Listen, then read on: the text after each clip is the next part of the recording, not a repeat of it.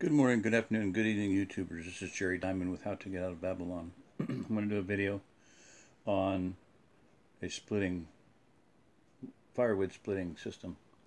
Basically, what you see here on the screen is the channel is called Ben's Invention. I'll show you a screenshot of that later. Ben's Invention is 100-pound splitting mill. He wanted to split wood, but he didn't want to do as hard work, and he didn't want to use a lot of power or fuel or time. So he invented this system, and this is exactly what I had in my mind, something very similar to it. Realizing that the large, to the right there, the large angled post, that's basically, I'm going to call it your vertical. That doesn't have to be metal, that can be a tree, a dead tree or whatever, and you're going to be slamming up against that. The thing he's got a handle welded to that arm that is near his hand. That's your about 4-inch post. I'm going to call the other one 1 foot, maybe 8 inches, 1 foot diameter, whatever. The vertical, that's your impact point. That's going to be slamming against the impact point. So, I tell you need 3 things. You need power, pivot, and point of impact. So the point of impact is against the vertical post, the angled post, the larger one to the right that you see, the further away one. And the nearer one is the arm that swings. That's moving. That's going, swinging from a pivot. So your pivot is where the two join.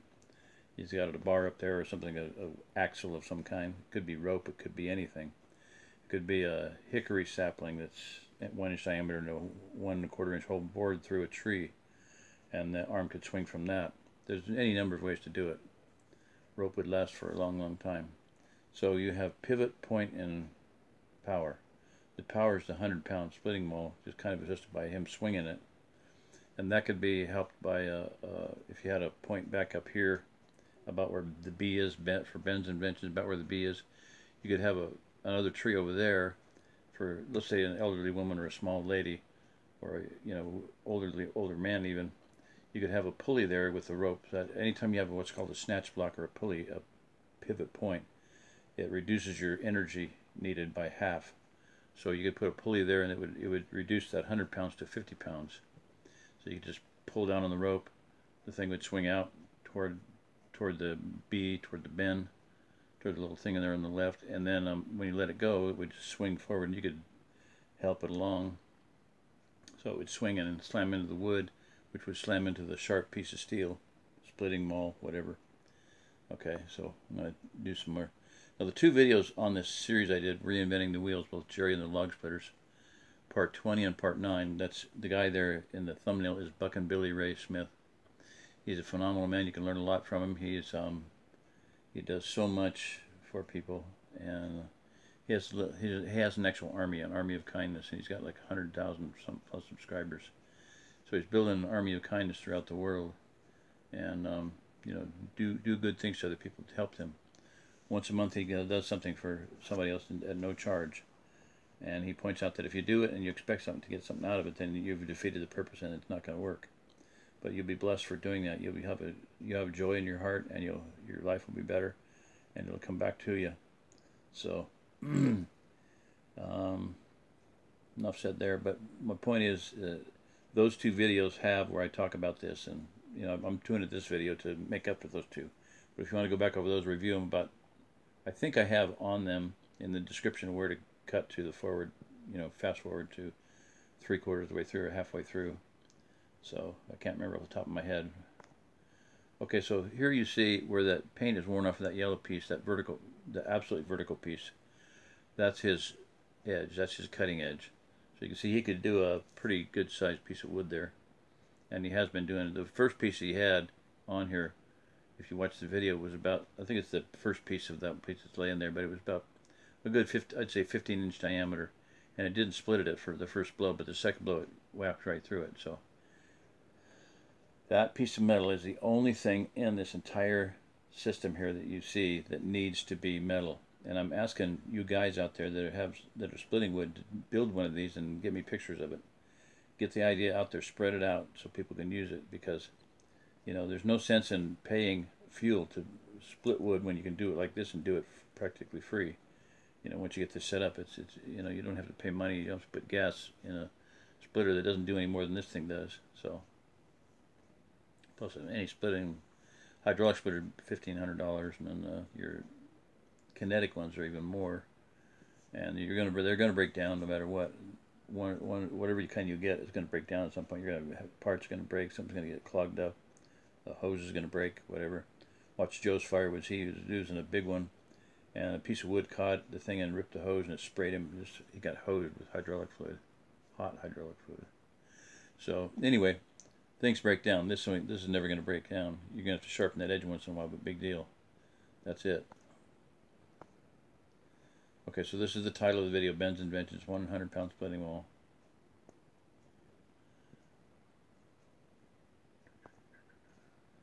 So he's setting up the piece of wood there. Swings it back.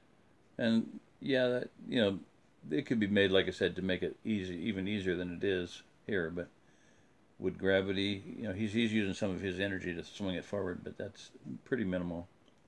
And that could be done mechanically too. Okay, so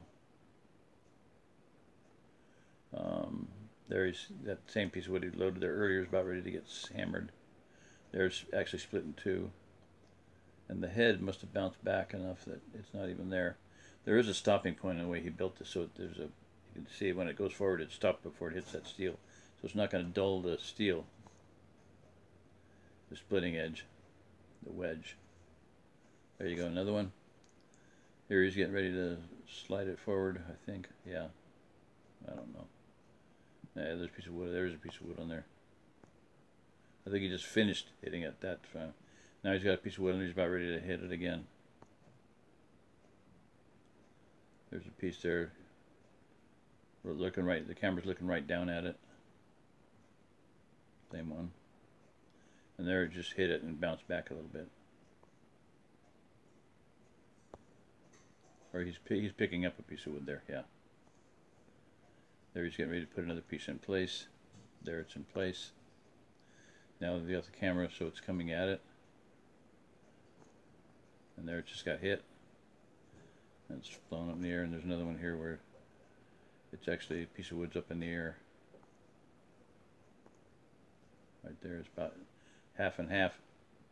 There's a piece of wood just flew up in the air. It got just hammered. It just blew to pieces. About 3 pieces I think that one went into. But watch the video. There's a screenshot of the channel. Ben's Inventions is the channel name. 1.02 thousand subscribers, about 1,000 subscribers. 100-pound homemade splitting maul. He's got some pretty good ideas, pretty good inventions, pretty cool. There's the first one. In this picture that thing's closer, but it looks like it's, to me, it's about 25 inches long, at least 3 feet maybe. And the other place it doesn't look, it looks about half that. Okay, so that when he hit that the first time, it did not split it. That's the second time he hit it there, and you can see it just blew it apart. There's halfway split. I'm just going to go through the rest of these till I get to the end of them. I hope you get the idea. I want people to build these things. Come on, not that hard to do. I mean, yeah, I'm going to get one done eventually when I get a wee bit of help around here. I did sit down with a friend and show him these the other day. The guy that cuts the wood here, and he's interested in, although he thinks that the head has to be metal. I'm like, no, it does not have to be metal. There's no piece of hickory with a, if I get a piece of hickory with a bunch of knots in it, you can't split it with a split maul. You have to split it with a splitter, and even then it's a hard deal. It ain't gonna crack it or break it or ruin it. A couple of eye bolts in it to stabilize it, like 2 eye bolts. You know, if the thing, I'm imagining a piece about 1 foot diameter, and then 2 eye bolts about 6 inches apart, just kind of give it some stability so that you could even put them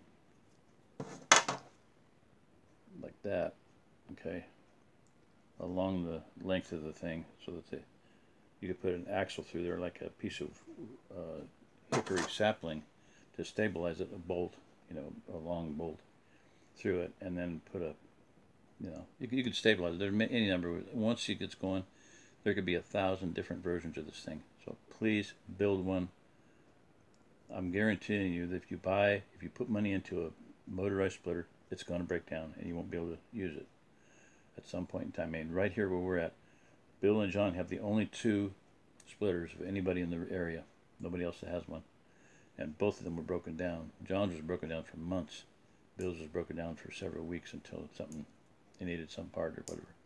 But John's was literally down for months. So right now, you know, this is the time to do this. Make it, build it. And I'm thinking about just using in fact, I bought one to do it with, and I can't find it. It was Fiskars splitting Maul, the 8-pound Maul, the isocore Maul, and just put that inside of slide it up into the handle, up into a piece of PVC or something, or metal tubing, and then drill a hole through the tubing and through the handle, and put a bolt there to stabilize it. Okay, and then that's what's going to slam into. So the handle, the steel sheathing, the steel pipe, will protect it from hurting the handle of the thing, which it wouldn't do. It wouldn't hurt it anyway. But it's fairly heavy duty Maul. But so it's protected, and the only thing you would need is that head. You could weld something, but why weld when you can do it with rope or something? So that's what I want to do. When I find my Maul, or I'll buy another one next month or whatever, but I'm going to build that. I'm hoping the Maul shows up. So I bought one just for that, so I can use the new one to split with.